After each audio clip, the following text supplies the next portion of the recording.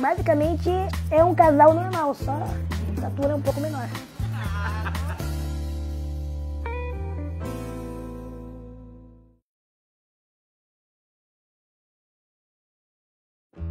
Minha altura é 89,5. 88,5 centímetros de altura. Eu acho que nós somos os menores casais do mundo. Paolo and Katusha have a combined height of just 5 feet 10 inches, and although Paolo is yet to pop the question, they one day hope to claim the record as the world's shortest married couple, by just 1 inch. The pair from Brazil both have forms of dwarfism, and have been together for 8 years. A melhor coisa que eu vejo no nosso relacionamento hoje é a cumplicidade e o companheirismo que nós temos um com o outro. Pensamentos batem, ideologias batem, sentimentos batem. E é muito bacana isso. Eu acho que é muito gostoso. Vamos dizer uma frase que é pau pra toda obra. É a minha guerreirinha, né, amor? O Paulinho e a Catiúcia são um casal fantástico. Veio para complementar o que faltava na vida do outro. São um casal normal. Brigam, dão risada. Normal mesmo, né? Como todo mundo. Casal feliz. Tem muita compreensão entre os dois.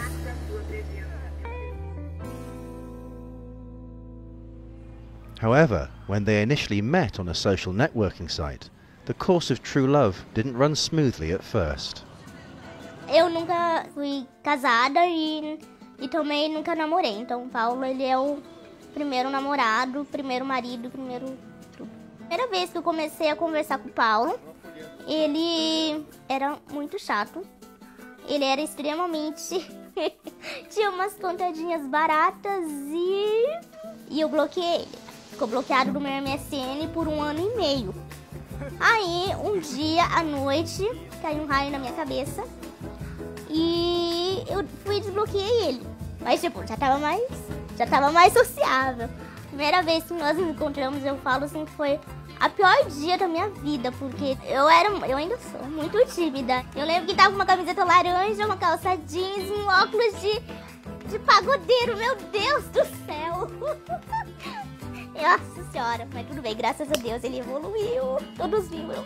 Eu achei ela bonita desde o primeiro momento. Both Paolo and Katusha are the only members of their families with dwarfism. Uma infância de muitos tratamentos, fisioterapia, isso aí eu lembro muito. Mas assim, foi uma infância muito tranquila, muito aceita.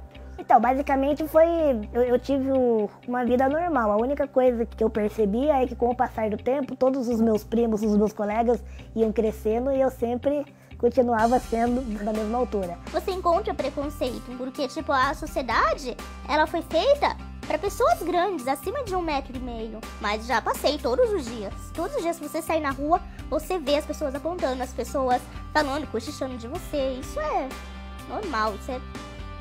não tem jeito de escapar.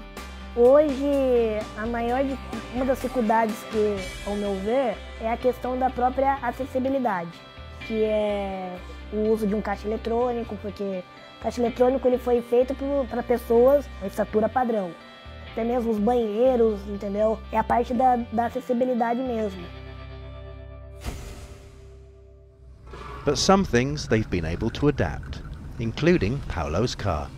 Então, as adaptações do meu carro foram os pedais, que como vocês estão verificando, quase alcança o volante.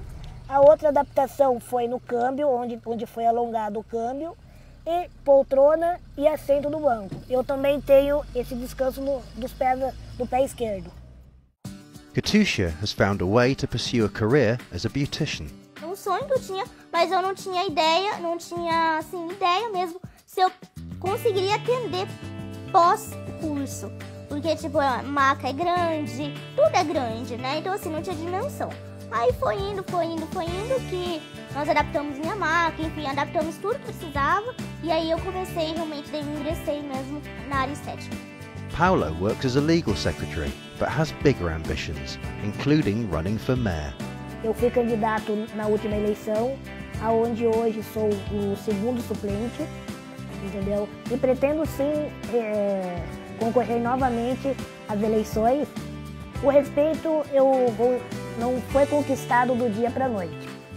E sim, o respeito foi conquistado basicamente É muito trabalho. As the couple think about their future, conversation has turned to the question of children.